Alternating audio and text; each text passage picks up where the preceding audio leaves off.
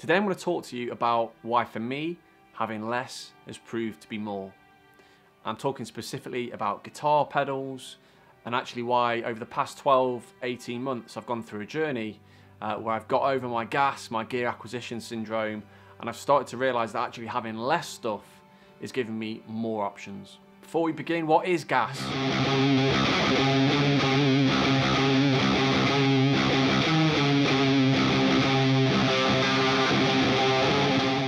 I'm sure that resonates with a lot of you watching this video. Before we dive in, if you do like this video or any of the other videos we've got up on our channel, please do consider giving us a subscribe. It started out as it does with a lot of people, with a tuner, an overdrive. I think I had a Line 6 DL4, and that's where the interest really took hold. A couple of years later, I had a pedal train filled with every pedal that I could find. I got really OCD about my board. I had to have no gaps, I had to have my cables looking really clean, everything being perfectly aligned with all manner of effects from all different companies. This got even more serious when I entered into the world of boutique pedals. I suddenly realised that there were companies out there taking what was on the market into new and exciting areas. This desire was stretched further by the great channels here on YouTube and social media that demoed new pedals in what seemed like every other week. I remember hearing about Chase Bliss Audio for the first time, being amazed at the team over at Meris and what they were cooking up. I spent a lot of time watching Coffee and Riffs, which is a mini-series over on the Old Blood Noise Endeavours YouTube channel. If you haven't seen it, go and check it out. On those videos you just saw so many different pedals, so many different brands, and to me it was like a kid going into a sweet shop, all brand new, all exciting, and to me just a world of opportunity. So I did what seemed to make sense to me at the time, or the most sense, which was just to go for it and dive headfirst in. It was so much fun hearing the buzz about a new pedal that was coming out, and then watching the videos, reading the reviews, and then putting my order in and finally getting it through the post. And it became a cycle where barely had the pedal arrived and I'd opened it and put it on my board and had a play. Then the next video will be out about the next new brilliant video that was about to be released. For the most part, the pedals were more complex than previously, and in most of those cases what that meant was that to really peel back the layers, feel at home with the pedal, really take advantage of everything that it can offer you, you needed to spend weeks and months experimenting, probably reading the instructions, which isn't something I'm great at. And as time went by, I did that less and less and less, because the reality was I was too busy thinking about the next pedal. The more obscure the purchases became, then the less usable I found them in a band environment or a live environment, and they just increasingly felt like a really expensive, guilty pleasure. It came to a head one day when a friend asked me what one of my new pedals did that I posted, I think on Instagram. And the reality was I didn't really know.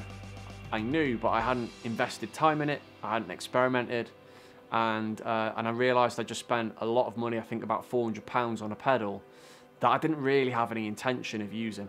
I then stumbled upon a video of one of my favourite pedals ever, or so far at least, the Strymon El Capistan, and watching the sound-on-sound looper option and functionality that you've got within the pedal.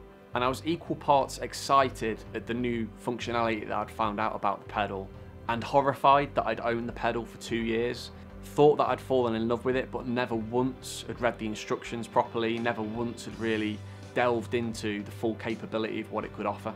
It made me realise that my behaviour had become more about some form of dopamine rush, of seeing a pedal, purchasing it, getting it in, getting the package, unboxing it, than actually the whole point of it, which is to get these pedals as tools of creativity. The more that I got, the less creative I was becoming. Having cycled through a lot of pedals during this time, possibly hundreds, I decided that enough was enough, and I asked myself one simple question. Of the pedals that I had at the time, which would I want to keep forever? I instantly decided to sell 4 pedals, all of which were really cool in what they did, none of which, since I've sold those pedals, has made a slightest bit of difference to my life, my creativity. And I noticed immediate benefits, such as I just had fewer pedals on my board. There were fewer things that could go wrong. I had fewer cables interconnecting all my different pedals. My pedal board just weighed a lot less, which was great when I was moving between rehearsals or gigs. And I didn't carry that underlying guilt or shame, I suppose, that I didn't verbalise to anyone but was somewhere at the back of my head about owning all these pedals only probably 50% of which I was using at any one time and really truly understood. I started living by a 1 out, 1 in policy, meaning that I wasn't going to not buy new gear if it was something that I thought was really worth the investment, but in order to buy one, I had to sell one. And that's something I've been doing for the last 3 years to really good effect. However, the biggest byproduct of reducing the number of pedals on my board is that I've almost become an expert in the pedals that I do own. Not only how to use them in isolation, but which pedals combine well with each other to create unique sounds. So that's my experience over the past 10 to 12 years. Don't get me wrong, I love guitar gear, I love effects pedals, and I'll always be a fan and always make purchases. But it's brilliant to be able to watch pedal reviews without having that nagging desire to buy that pedal, knowing that actually in making that purchase, it could make my experience and my creativity worse rather than better. I mean, just to give you an example, if we just take a quick look. Oh, let's go down here. So this is my board right now. Let's just get a bit more light. This is my board right now. And, you know, these wires and gaps, even these gaps, seeing Velcro years ago would have absolutely freaked me out. Which is ridiculous, I know. Seeing the cables underneath there, you know, I would have had to have a total uniform pedal setup utilising the whole board, or otherwise I felt like I don't know, somehow I'd failed. But the reality is this looks probably the messiest board. Oh, let's go back, sorry. There we go, sorry. So yeah, I've got some pedals on there which I will never ever ever take off my board. Stereo output, I've got fantastic amp mod sounds coming out of that, with really high class delay, reverb, overdrive and fuzz. And at the moment, for where I'm at, that's all I need. In my case, less is definitely more.